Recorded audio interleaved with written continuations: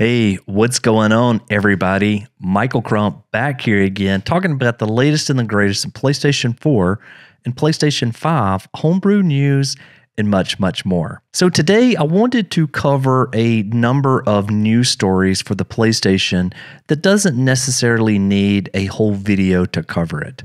While we're here, I will talk about a couple of other projects that doesn't necessarily relate to the PlayStation scene, but very cool regardless. So let's just jump straight into it.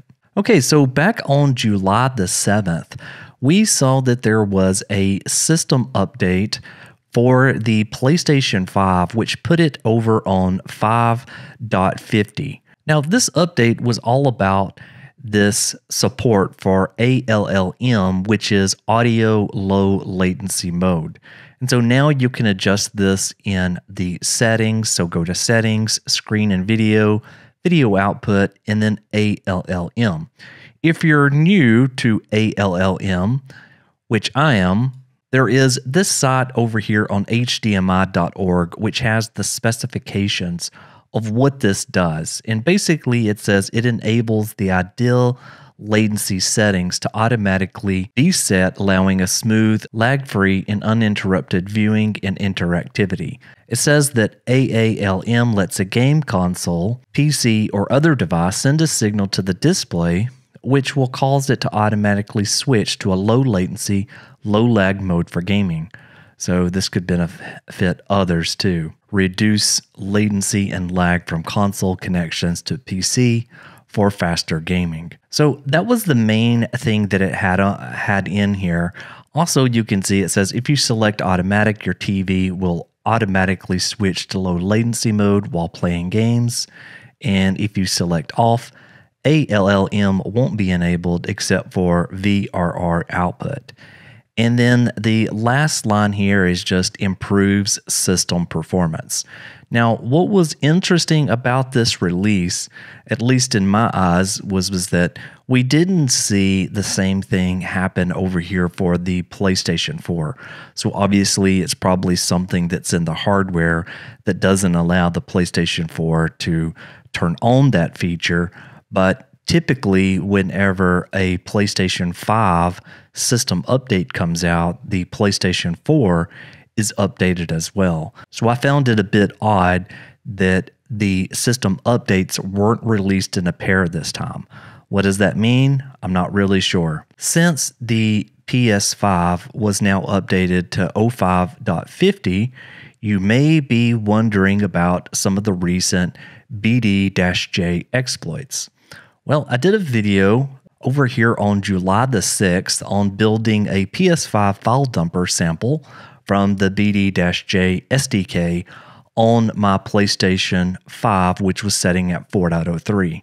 So if I play this video here, then you will see in just a second what it looks like when it connects up. And once it starts sending the files, which all of the files in the currently running app, which is app 0, over to my computer. So at this point, it's sending them, and then it will say done. Now, if you want to see what the contents of those files looks like, or how you can build your own ISO image, definitely go and take a look over here at this video. Now, what's interesting about this was that I was running this on a 4.03 PS5, which we all know 4.03 is one of the magic firmwares for the PlayStation 5, especially if you want to potentially do jailbreaking on it. Now, over here in Twitter, I saw that Nanospeed Gamer published this tweet saying that even on PS5 5.50, that same application that we ran on the 4.03 still works. So you can see it right there. And then there is proof of the screenshot of that system running on 05.50. And this is very good news. We'll see what develops out of this in a bit. Next up, we have Andy or the Flow Zero giving another talk just like the one that he gave just a couple of weeks back on the Blu-ray disc sandbox escape. Now, there's nothing that's in this that's making me think that there's going to be any information that's new that we don't already have, But still, it will be interesting to see when this event happens, what he actually says during his talk here. I do expect again that this is going to be the same exact information, maybe just formulated in a different words, but something that I know that the PlayStation scene will be watching, especially if there is a video released. I will also be monitoring this conference, at least on Twitter, and being able to see if maybe there is anything new that's shared, and I'll obviously report back here. On the PlayStation 4 front, we've had a number of different things kind of come out. One of them is that there is this brand new GoldHEN Cheats Manager. So if we scroll down here, you can see that this is a simple PS4 Homebrew application that manages GoldHEN cheat code files. So this is the JSON files or the SHN files that we all know and love that gives us the ability to cheat paired on top of GoldHEN version 2.2.2. But it states in here that with this version 0.70, installed game list filter to show only available cheats.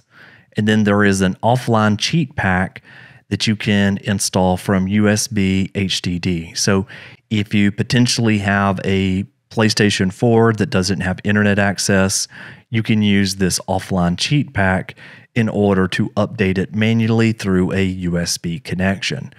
So I think this will make a great addition for those that really want to keep their PlayStation 4s completely offline, but still wants to take advantage of the GoldHEN cheats. Next up, back over here on Twitter, there was this user called Master that released these PlayStation 4 gold theme and a PlayStation 5 theme and sound. Okay, so there again, this is what that theme currently looks like.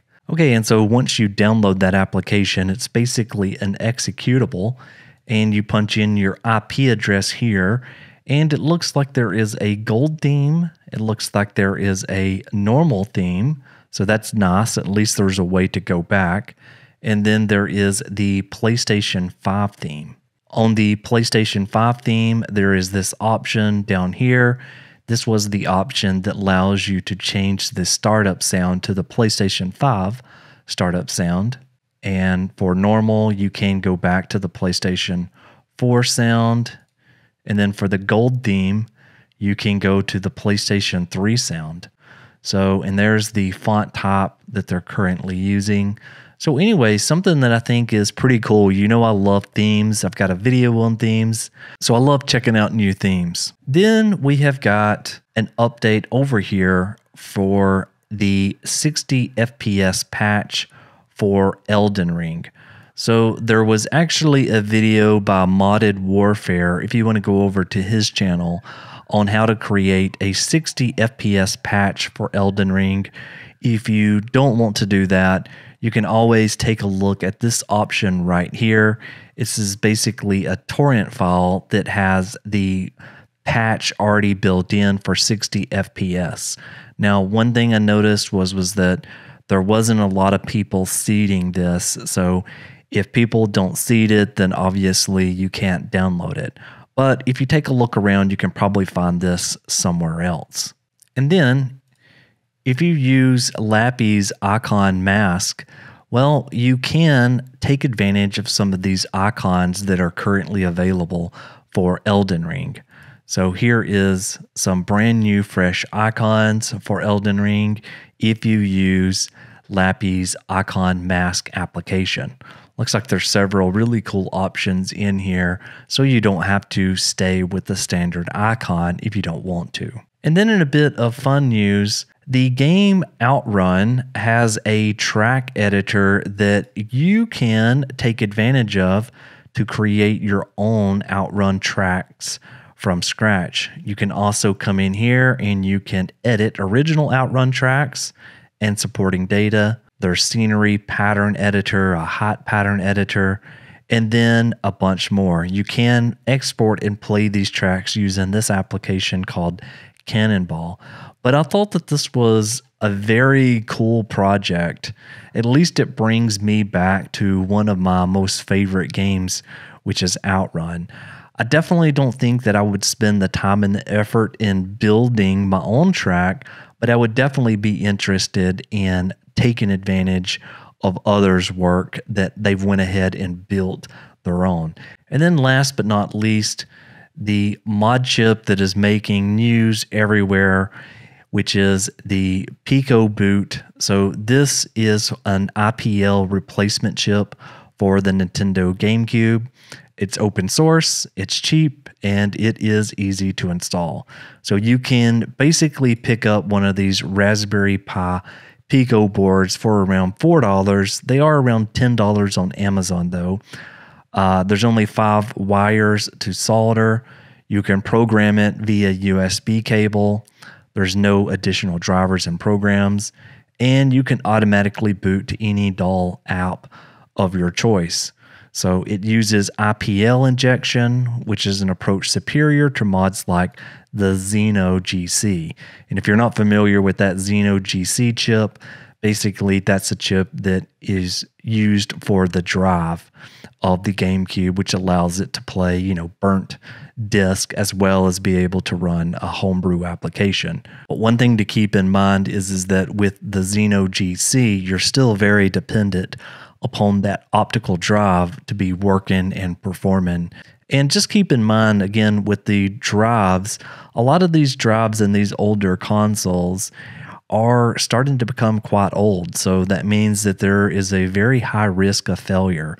So it would be obviously the most optimal if you don't have to use the optical drive absolutely at all. And one other thing just to quickly add into this is that this project being open source is going to open up all kinds of features and functionality to be added to the GameCube. And while this uses the original Raspberry Pi Pico, keep in mind that at the very end of June, the Raspberry Pi Foundation announced the Raspberry Pi Pico W, which is the Wi-Fi version. So right now you have to manually open up your GameCube, get to your Raspberry Pi Pico, and then plug in a USB cable in order to update it. But in the future, I really see them taking advantage of the Pico W in order to take advantage of the Wi-Fi related features. Okay, and so that is going to do it for this one. Thank you so very much for watching. I greatly appreciate you for hanging out here with me today. Thank you so very much, and I'll see you on the next one. Michael, out!